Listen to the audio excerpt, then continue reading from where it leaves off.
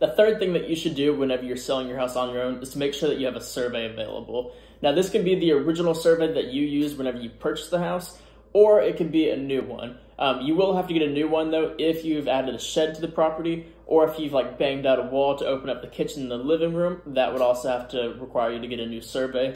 The surveys only cost around $100 to $600. It really depends case by case, depending on how much square footage you have and how much your acreage is on that property.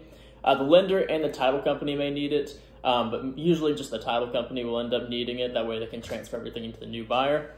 On the bright side though, with it costing $100 to $600, it is all negotiable. So you as a seller may not have to actually come out of pocket at all for it. You can force that upon the buyer to make the buyer pay for a new survey.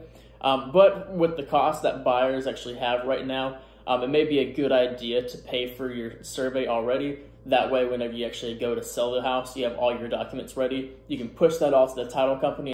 And all a survey is just showing you where your property lines are. So if you have a fence, that will also kind of tell you and indicate where your property lines are at. But a survey is going to tell you exactly where it is down to the foot.